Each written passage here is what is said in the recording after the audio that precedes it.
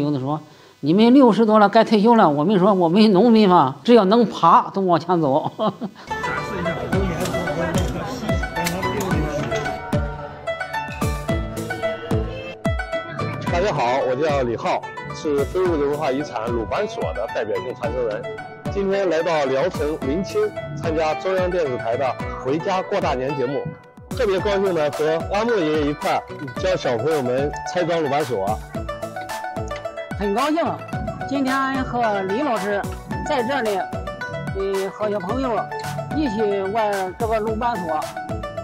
我们在中安园啊，祝大家笑口常开，万事如意。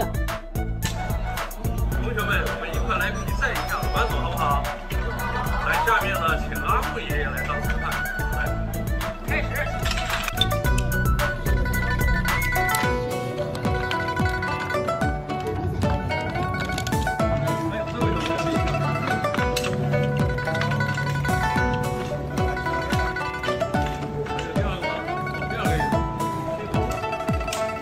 以前给那些老师傅们干活，你这个没完，干到老学到老。是的，这个工匠的精神就是这样，一直在坚守下去。因为原来他有的说，你们60多了该退休了，我们说我们农民嘛，只要能爬都往前走。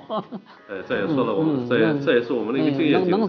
一般情况下是锻炼身体是可以的，他不会跳舞，他只好是去干活，干自己心爱的一个活嘛。干活也是一种享受。现在我来到了阿木爷爷的木工坊，向阿木爷爷请教一下木工的制作技艺，也带来了我们做的鲁班锁。我们就是互相学习啊，干到老学到老嘛。这款鲁班锁呢是龙纹鲁班锁，今年呢正好是龙年，叫阿木爷爷给大家展示一下鲁班锁的拆装。阿木爷爷的手法很娴熟哈，一下子就把鲁班锁打开了。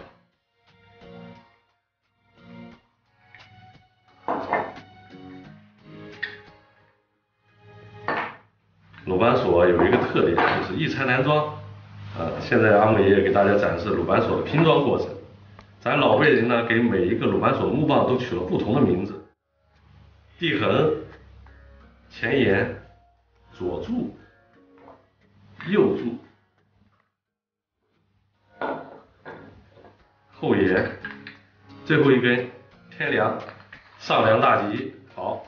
这一款龙纹鲁班锁呢，一个最大的特点就是在鲁班锁的柱头上雕刻了12个龙纹图样。在这里呢，我和阿木爷爷一块儿向大家拜年了，祝大家在新的一年里龙凤呈祥，所向披靡。今天呢，特别高兴能够认识阿木爷爷父子俩，我给阿木爷爷送上我的一个小礼物——鲁班的传说故事，还有一款鲁班锁。同时呢，也邀请阿木爷爷父子俩到咱们鲁班故里枣庄滕州做客。好，我们一定到鲁班故里拜一下祖师爷。我们互相交流，互相学习嘛。欢迎。好的。